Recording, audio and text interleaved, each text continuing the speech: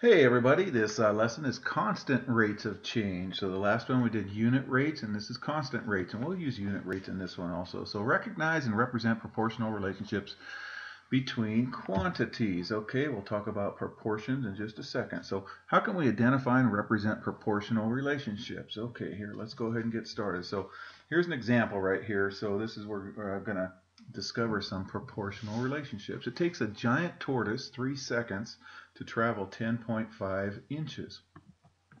Okay, so the diagram shows the rate at which the tortoise moves. Determine if the tortoise is moving at a steady pace. Okay, so let's just look at this diagram right here. Here's 1 second, here's another second, here's another second. So the first 2 seconds, yes, it's 3.5, 3.5. We need to see if this is 3.5, okay? And then if it is 3.5, then we're going to say, yes, it's moving at a steady pace. Okay, so if I added 3.5 and 3.5, I get 7 inches altogether right there.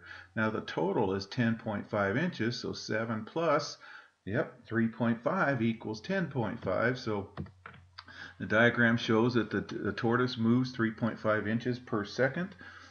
So it's moving at a steady pace right there. Okay, so what unit rate is represented in this diagram? Okay, well remember the unit rate is with 1 on the bottom. So the tortoise is moving 3.5 inches for every 1 second. Okay, per second.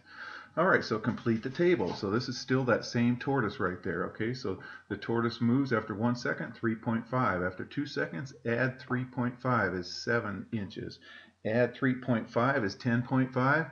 10.5 plus 3.5, we'll add the 0.5s, we get 11. 11 plus 3 is 14. 14 plus 3.5, so there's our tortoise's table completed right there. So for each column of the table, write a rate that compares the distance and time, and we're going to put the distance in the numerator.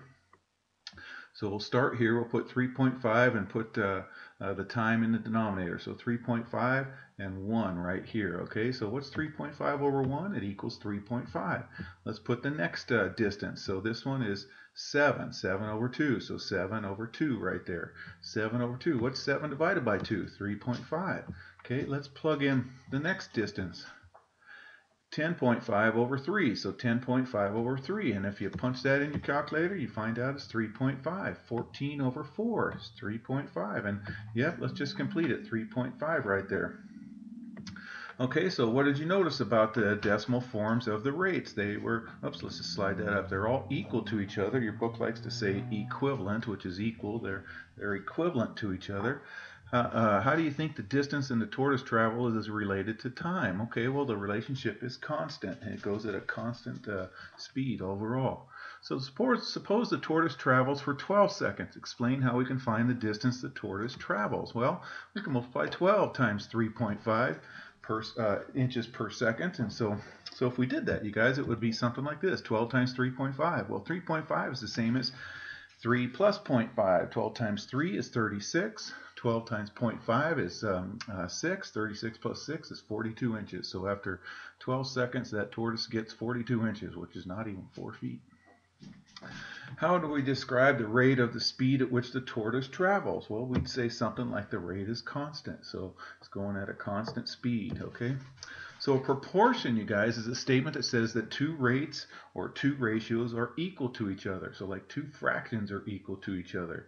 Okay, so for example, 6 over 2 is equal to 3 over 1. Okay, and the reason why we put 3 over 1 is because if we have 1 in the denominator, this is called a unit rate right here. So 6 miles for every 2 hours is the same as 3 miles for every 1 hour, and these ratios are equal to each other, so it's called a proportion when they're equal to each other. There's another proportion. 2 over 4 is the same as 1 over 2.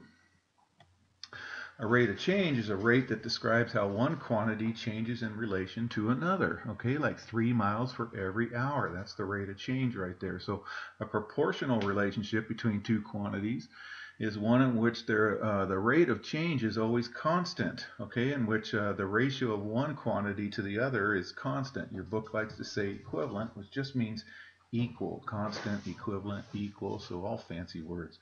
So proportional relationships are often used are often described that uses the words per. If you see the word like 55 miles per hour, that would be a rate that we'd say right there, or other words that are for each. So for example, you guys, $1.25 per pound could be described as $1.25 per pound, or $1.25 for each pound. Okay, so there would be a proportional relationship right there.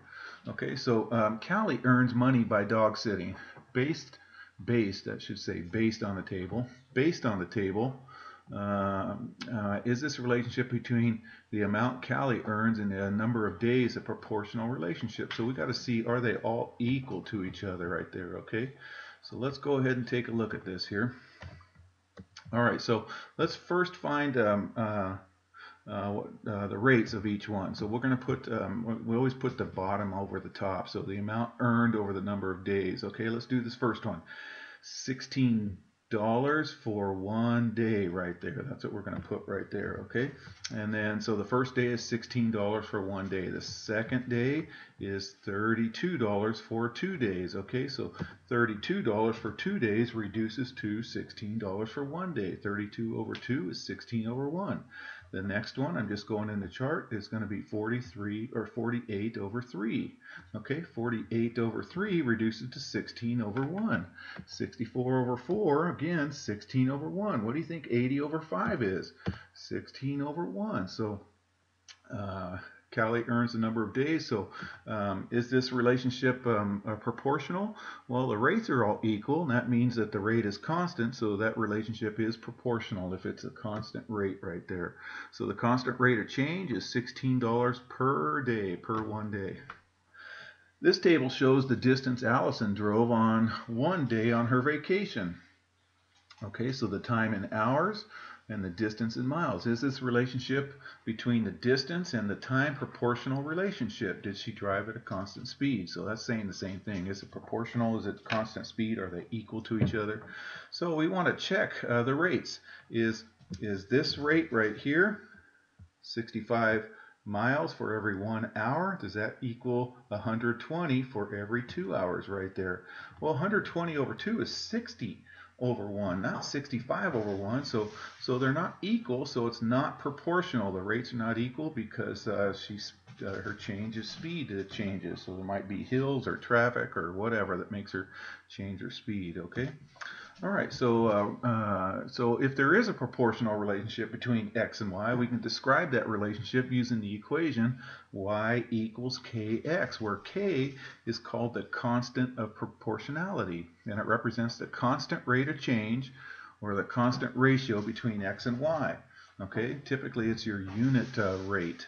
The number what is every unit rate. So the k represents the equation k equals y over x. Don't worry about that part right there. But so 2 pounds of cashews, so notice it says 2 pounds of cashews cost $19 and 8 pounds cost $76. So it says show that the relationship for the number of pounds of cashews to the cost is proportional relationship. Okay, then write an equation for the relationship. Okay, and describe the proportion and relationship in words. Okay, so let's go ahead and complete this table. Okay, so it says right up here, 2 pounds cost $19. So here's 2 pounds. We'll put in 19 right here. It says 8 pounds cost $76. So 8 pounds, we'll put in 76 right there. Okay. All right. We don't know the 3 yet. So let's just see if they're the same rate of change. If they are, then we can go ahead and calculate that 3. Okay. So 19 over 2. So 19 over 2 gives us $9.50 or 9.5. Okay. Let's do 76 over 8. 76 over 8. 9.5. So the rates are equal to $9.50 per pound. So they're constant. So the relationship is proportional if they're equal rates. The constant rate of change is $9.5 or $9.50 per pound right there. So to complete the table, now that we know it's $9.50, we can just, there's 2 ways to do this. I'll show you the other one in just a second. We can just do 19 plus 9.5, okay? 19 plus 9.5 gets us 28.5. So there, that table is now complete right there, okay? All right, let's just slide that up right there. The equation is y equals kx, where k is that 9.5. So our equation is y equals 9.5x. So if we know the equation, we could have plugged in 3 right here. 3 times 9.5 gets us this 28.5 right there. So the cost is $9.50 per pound, where X is the number of pounds and Y is the cost right there, okay? All right, almost done, you guys. So how can we use our equation to find the cost of 6 pounds? Well, we just plug in 6 for X. So 9.5 times 6 is going to give us $57, okay? All right, so for a school field trip, you guys like field trips, there must be 1 adult to accompany 12 students, 3 adults that accompanies 36 students, and 5 adults to accompany 60 students.